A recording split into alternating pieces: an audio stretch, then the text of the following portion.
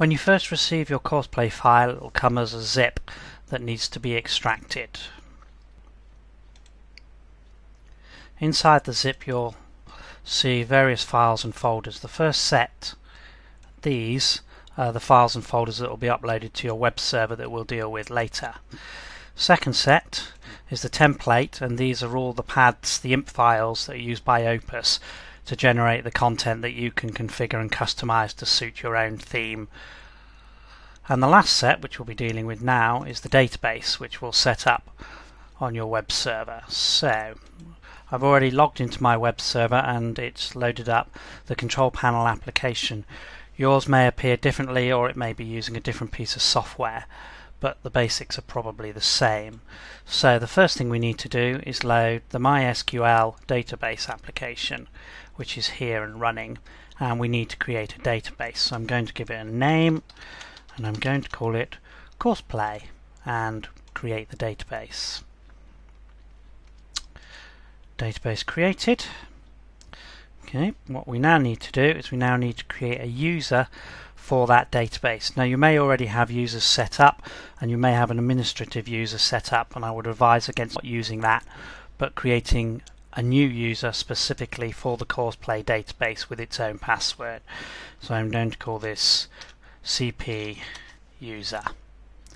I'm going to use the password generator to make sure it's a nice strong password, and I'll copy it and I will store it off screen ready for later. Use password. Okay. Create a user. All done. Go back. And the last step of this is to allocate that user to the CoursePlay database. So again, I don't want to use the admin user. I'm going to use the interactive CP user, and I'm going to allocate it to the interactive 1 CoursePlay database. Add. It'll ask me what rights I want to use. I'm going to select all of them, make changes.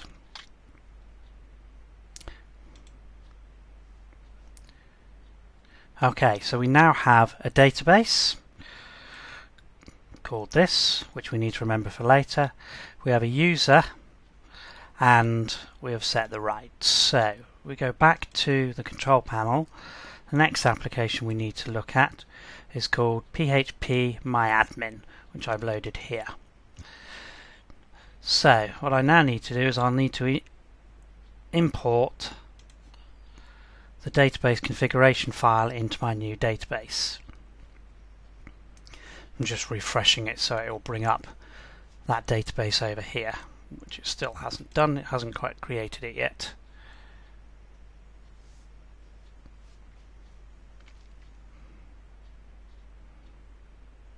Okay, let's close it and try and reload it.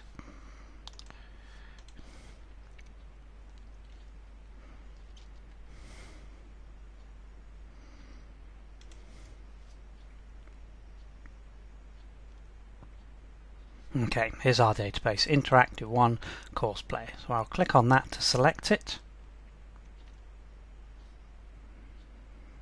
It tells me that this is the database that's selected, and you need to make sure that it is selected, or the import will fail, or try and import it into a different database if you have more than one on your web server. So let's go to Import. I'm going to pick the database file that we looked at earlier, which is this one here. And I'm going to execute the SQL. It tells me it's successful, and if I go to the structure, I can see that it's loaded all the different tables. Some of these tables are already populated with some information that we need to use CoursePlay initially, such as user levels, etc., etc. The next step in configuring CoursePlay is to put our new settings in the login PHP file so that it runs on our server. So let's go back to our CoursePlay files, and this is the file that we'll need to edit, login.php. It will need to be opened in either something like Notepad or in a specific code editor. We have it set up for Notepad, and as you can see there are various PHP variables that need to be configured with the information you received when you set up your database. First of all, the DHB host is localhost. The DHB user was interact1_cp user.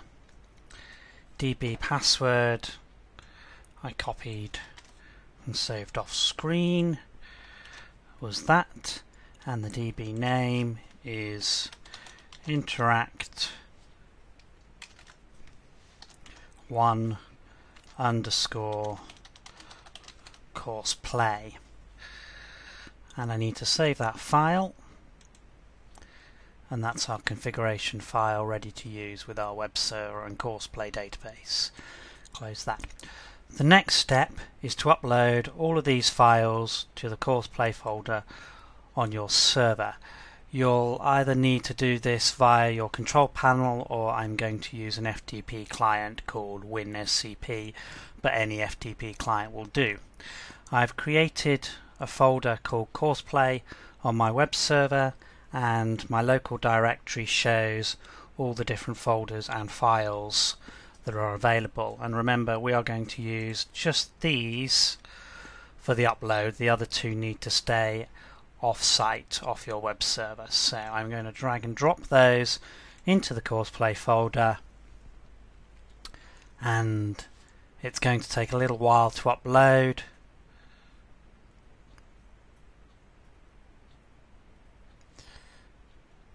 So I will leave that for a moment.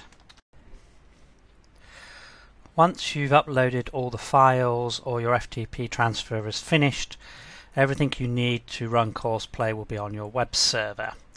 Before we actually run the registration of CoursePlay, we'll have a quick look at a couple of folders and files to give you a better understanding of how CoursePlay works. The first thing to note is that I've set up a subdomain called CoursePlay.interaktiv.co.uk that points to the CoursePlay folder here. When we enter that URL, it'll load a file called index.php. This is a simple redirect file that will point to one of two paths depending on the state of CoursePlay. The first state would be unregistered, so it will run the start pad, and this will allow you to activate CoursePlay and create the initial admin user. The second state is that CoursePlay is already registered and ready to go, and this will run the default pad, and this is basically the login screen that you and all your users will see before getting access to any of the other pads in this folder.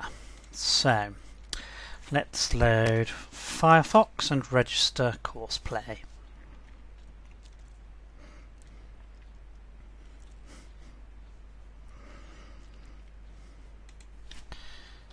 Our URL was courseplay.interaktiv.co.uk, and you'll see that URL gets automatically redirected to the start pad, which is this one, and this allows us to register CoursePlay. The first field contains the default pad, and this is the one for the login. If that's not the correct address, then you'll need to change it. We then need to give a valid email address, and this is going to be used later to send you your password for the initial admin account. The email address is valid, and I'm now going to click the Register CoursePlay button. It's generated a serial, created and saved the site configuration file. The site configuration file, if we refresh our FTP folder, has been generated, and you'll also see that we lost this file but gained this file, and it contains your serial number / key for the database, and also some other information such as that default pad and that default email address. It also contains the packages directly where your uploads for your SCORM will be saved, and you can change this if you know what you're doing. So let's go back to here, and we now need to create an admin account so that you can get access to CoursePlay, and I'm just going to use the name John Smith. Create the account. It's creating the user, won't take a moment, and once it's done it will send you a password and it will give you the link to the login pad. So the user's been added, tells me it's sent the admin password to this address, and it's given me the ability to load the login pad. As you'll see when I click it, that's where it's gone, and it's now loaded the login screen that you and all your users will see when you need to log into CoursePlay.